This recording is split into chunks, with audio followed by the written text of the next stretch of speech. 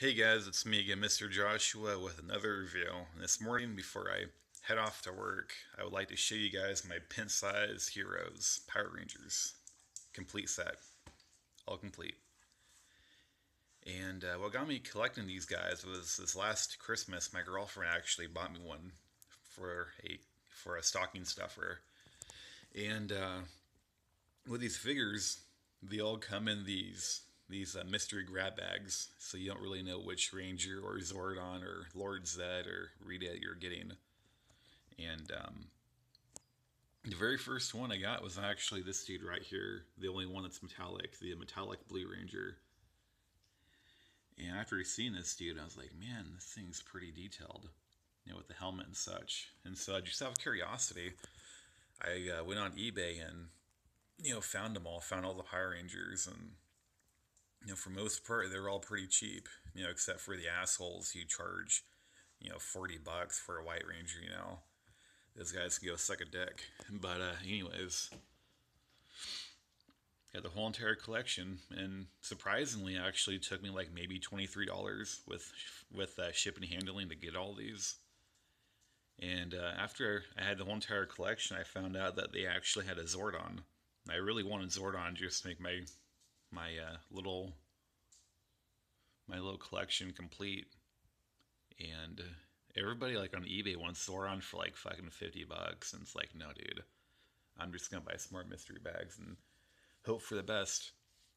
And so I actually found two mystery bags off eBay for about $1.75 a piece. So I bought those. Free shipping and handling too, by the way.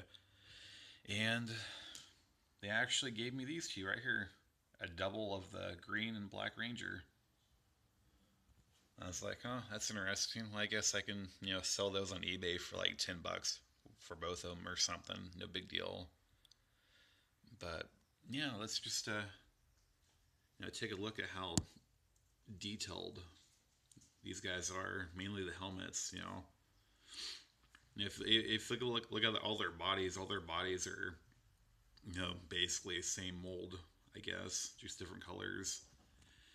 But just their helmets are pretty detailed. I really like the Black Ranger's helmet. It's pretty cool looking.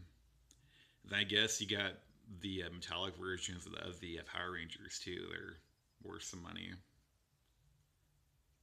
And here's the Green Ranger, all-time favorite, complete badass.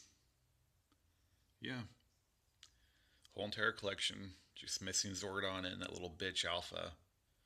Yeah, fuck you, Alpha. You're too much money right now.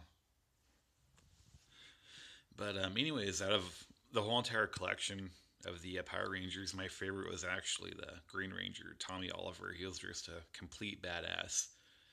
And it was like in every single episode that he was in, when he was the bad Green Ranger, he would just beat the fuck out of the Power Rangers left and right.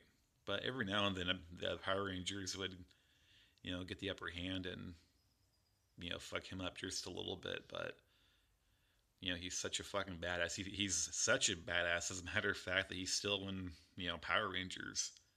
I think he's in like, I think right now he's like the Black Ranger or something.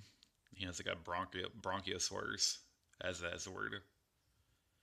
And I really wish that they would bring back the Megazord, not the Megazord, the Dragon Zord for the Green Ranger. That'd just be awesome.